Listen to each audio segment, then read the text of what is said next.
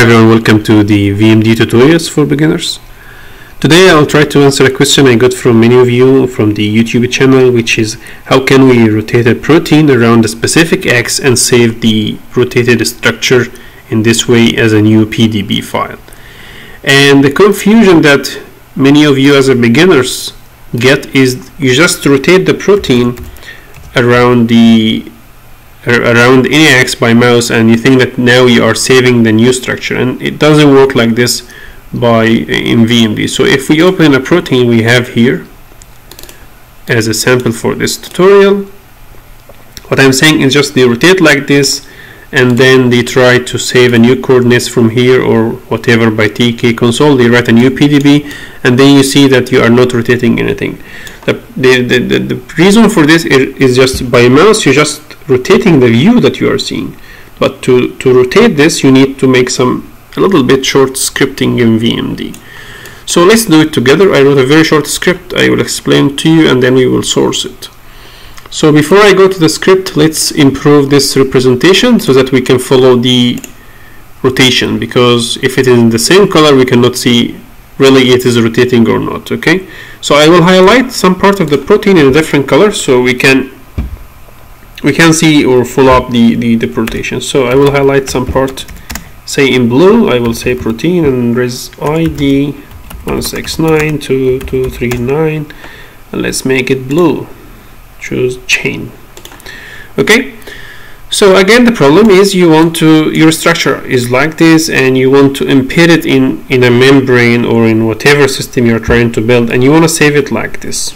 I don't know your purpose from this rotation, but since I got many questions, I think many of people need it. Okay, so you want to keep it like this and keep the PDB file in this coordinates every time. So you need to write a new PDB. So let's go to the script. I don't want to source it automatically and then I say the job is done. No, I want to comment and explain the script line by line, so you are learning the language of scripting in VMD as well. So the first thing we do is we just selecting our selection. In my case I want to rotate everything. In your case could be protein, so you say set cell atom select top all. But be careful in this case. If your protein contains some ions or metal ions, you have to choose say protein and ions, because in my case sometimes I forgot to choose the ion and you rotate only the structure. Okay, so we made our selection and then we calculate the center of mass of our protein. And the reason for this is the rotation will happen around the center of mass of our protein, not around what you are seeing now, because you are seeing just the origin. Okay, so you have to calculate the center of mass to rotate around it. Okay, so to do this in VMD it's fairly simple. You just say measure center of my selection, which was all weight mass. This will calculate the center of mass of our selection, and then we will assign it to a variable called com, center of mass, and then we calculate a transformation matrix for rotating the protein around say xx minus 90 degrees, and assign this matrix into a variable called matrix. For example, you can call it anything, and this even could be y, could be z, and this could be 45 or could be 90 or whatever. So let's keep it x, for example. So now we made the selection and we calculated the center of mass and we had the transformation matrix around the xx by 90 degrees. And then I will move my protein into the origin so that I will rotate around x, y, and z. And for this you use vex scale -1 to my center of mass. And this means I will move my protein into the negative scalar of my center of mass vector, because the center of mass is a vector.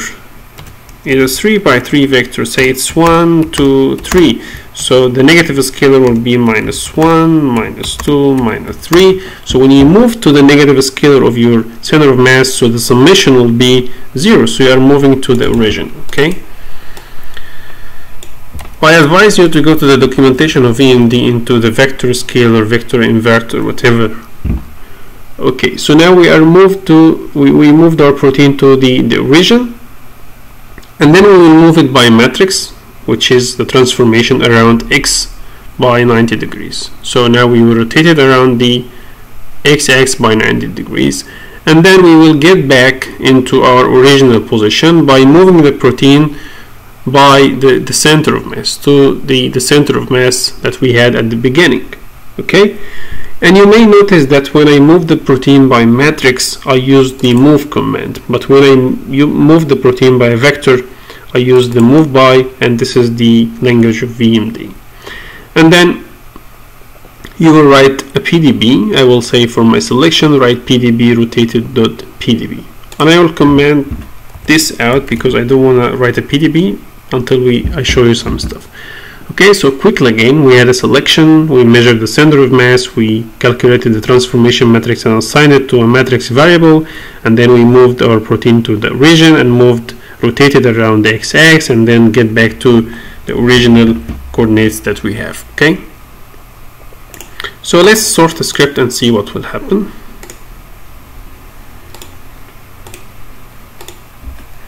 I'll say source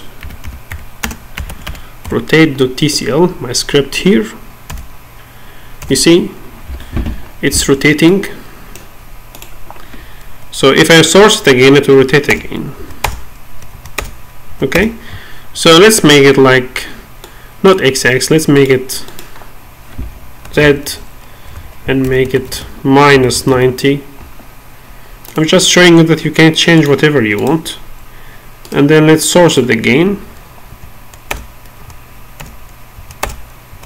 You see, and we can make it around y. That's why I didn't want to write a PDB, because I want to show you some different rotations.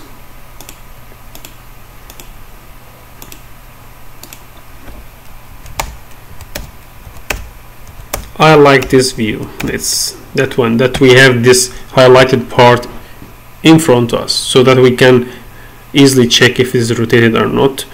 And then we can say to cell write PDB rotated, I'll call it rotated.pdb, and hit enter, and I think it's gone now.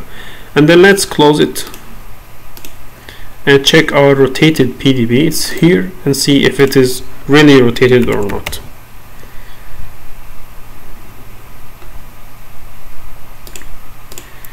Okay,